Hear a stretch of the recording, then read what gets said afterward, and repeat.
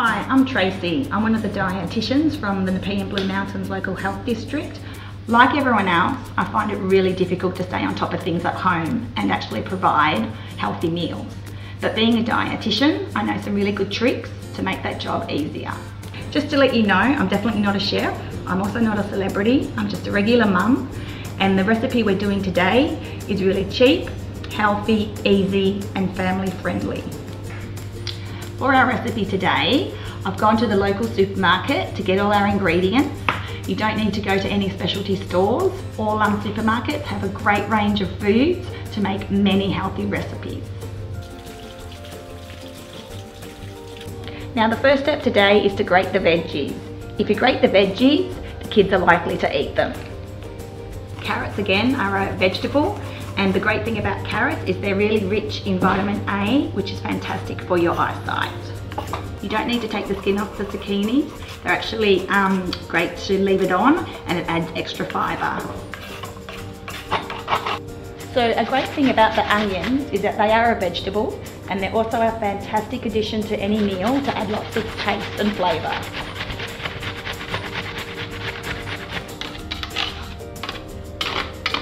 Okay, so the next ingredient is the rice.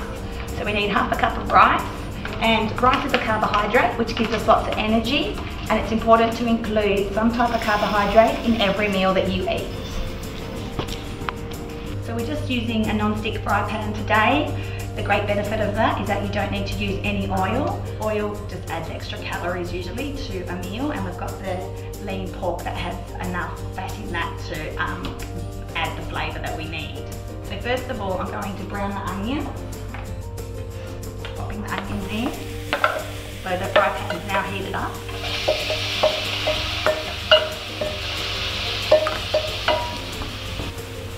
We're adding 2 tablespoons of garlic, and garlic adds a lot of flavour to our meal. So just adjust the heat as you go. So the benefits of pork are that it's actually leaner in saturated fat than red meat, and it also adds a different type of flavour to this type of meal. We'll just pop the mince in, and then we're just browning the meat. Okay, so once the meat's brown, just turn the heat down a little bit, and now we're just going to add the rest of the grated vegetables. And the great thing about using different coloured veggies is it makes the meal look a lot more attractive, and also usually makes it taste better.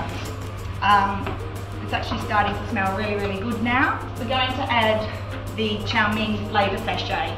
Doesn't matter which brand that you get, just anyone. It's quite a common sachet that you find in any supermarket, and it's called chow mein mince. So it's just a powder, it's got lots of flavours in it, and you just sprinkle that over. And the last ingredient, half a cup of uncooked rice.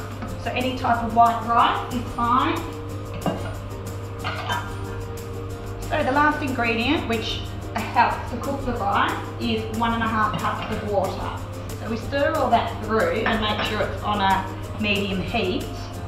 And then for the rice to cook, we actually let it simmer for about 20 minutes on low heat. And then it's ready to eat. So I'm just going to taste it to make sure the rice is cooked. So just taking a small amount, making sure it's not too hot. Yum. So mealtime is best at a dinner table. It's a great opportunity to have discussions with family, and it is really important for children to build healthy eating habits. The best drink at mealtimes is water.